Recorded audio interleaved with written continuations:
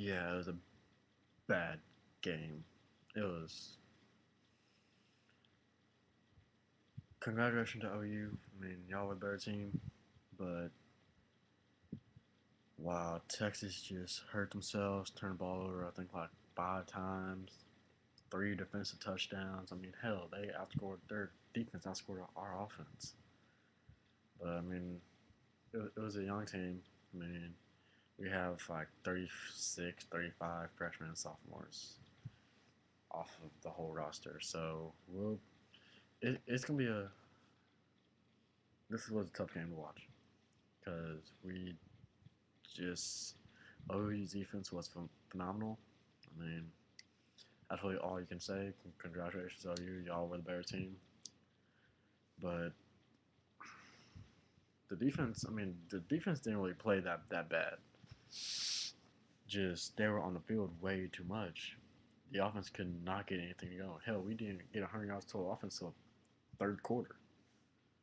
So I mean, I thought when Fozzie returned on kickoff that it would spark something, but you just marched down the field. I mean, it's like they're playing a JV team. They just marched down the field. But we had a young secondary, but this was a game we needed because it put the team right back where it needs to be, where we are rebuilding. It's not like we're 4-0. We're gonna beat every team. People are acting like no, Texas is not going to be back to last year. We are still Texas. We will be better. There is no doubt about that. But my thing is, I don't know why we were trying too many fancy trick plays when we should have done short passes, run the ball. That's what happened on first drive when we scored a field goal, and it worked. I don't get that, but that's why I'm not coaching. Brian Harson is. So, but we play hard. I mean, Jackson Shipley, like I said, she showed up. Fozzie showed up. No one else did. The O line played like shit. I mean, damn, just they couldn't block. I mean, we're getting credit OU's defense. I mean, they're favored, of course. They're favored. They're the more experienced team. When we got down, we're experienced. We're not experienced, so there's no reason why it. There's still no excuse to lose by at least 45 points, 45, whatever. But I mean, it got bad. But we have Oklahoma State next week, which is going to be a great game.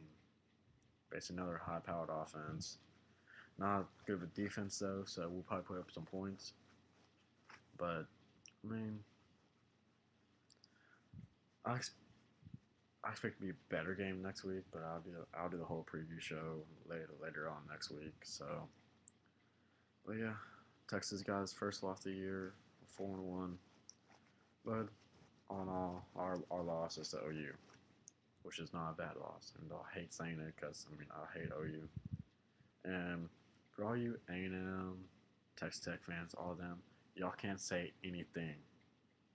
A&M really can't say anything because one, y'all lost to Arkansas and Oklahoma State after leading by 24 points.